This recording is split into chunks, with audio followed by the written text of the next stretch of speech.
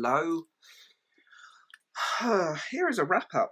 I've been kind of reading a lot, and I haven't done a wrap-up in a long time, so this is more like a highlights reel of what I've been reading. I'm kind of definitely a highlights reel, so there is a lot more on this list, but I'm just going to talk about these books because they stood out to me at this moment. And before we get going with this, please like and subscribe and hit that little button down there, you know, doobly-doo thing. All of my social media links are down below, but if you're interested, and my link to my other channel are there. So if you guys want to get in touch, feel free. So let's start. Let's put these here. The first book that I read was the official novelization of Halloween. Now, this is the official novelization of the 2018 film. The publisher sent this to me in exchange for an honest review, and I will be honest. It's a very typical film novelization, but it's based on the screenplay, so it includes a few deleted scenes, which is why I read it. I'm a bit of a Halloween geek. The original and this stand as two of my favourite horror movies.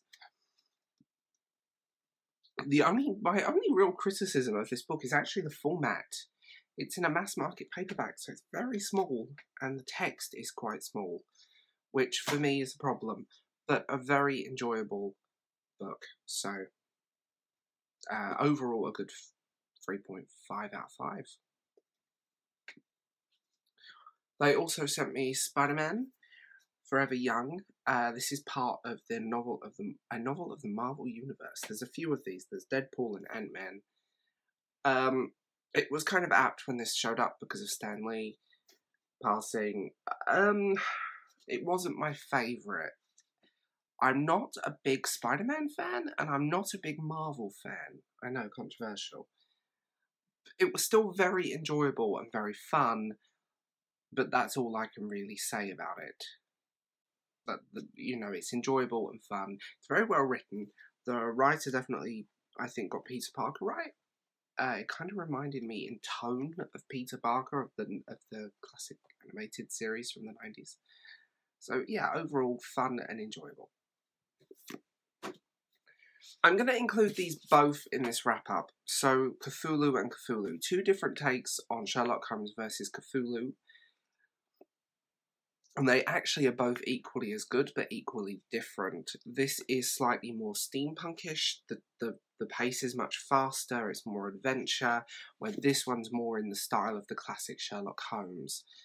A little bit slower, more dialogue and story focused.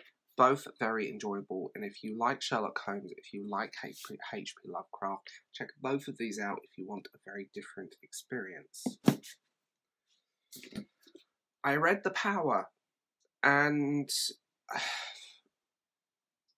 I get why people think this is amazing, and I get why, actually, I think it's quite an important book in terms of just what it does, but it left me cold.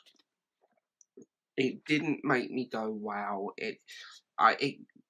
Margaret Atwood called this electrifying, and it often gets compared to The Handmaid's Tale, but The Handmaid's Tale is far better. It definitely wasn't a favourite. I didn't hate it. It was about an average. I'll call this average. It was average. Didn't really leave a lasting impression, and to the point that I struggled to get through this. It was just average. Lifelike by, I think that's how you say it, by Jay Kristoff.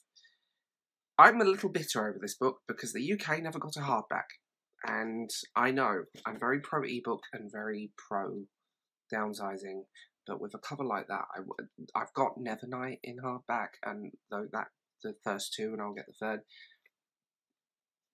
If I like a writer, I like to collect them, and there's only a handful of people, and I was very disappointed. So this became a library book. I like Jay Kristoff. I'm a huge fan of his. My favourite books by him are the Nevernight series. To be honest, I didn't particularly rate Illuminae, because that's the book that everyone on booktube screams about and says it's amazing, and beyond its gimmick, it just told a very generic science fiction story. This, on the other hand, is quite gutty and quite visceral. It's not an easy book in the sense of content. It's not my favourite of J. Kristoff's books, which are like his Nevernight series and God's Grave, but definitely an interesting book and a very good piece of science fiction. And I'm amazed this didn't... For some reason, a lot of people that scream about J. Kristoff, big booktubers, did not talk about this book. Shame on you, because this is fucking amazing. The Living. This is the final book in the Warm Bodies series.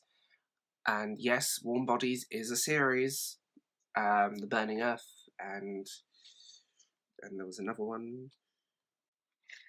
A New Hunger and Burning World came out, and the Burning World didn't do as well, and he was subsequently dropped, and there's a whole big drama, and people are still shocked that this is a series. This is the fourth and final book in the Warm Bodies series, and it wraps things up beautifully. It's brilliantly written, the pacing, the intelligence, the characters.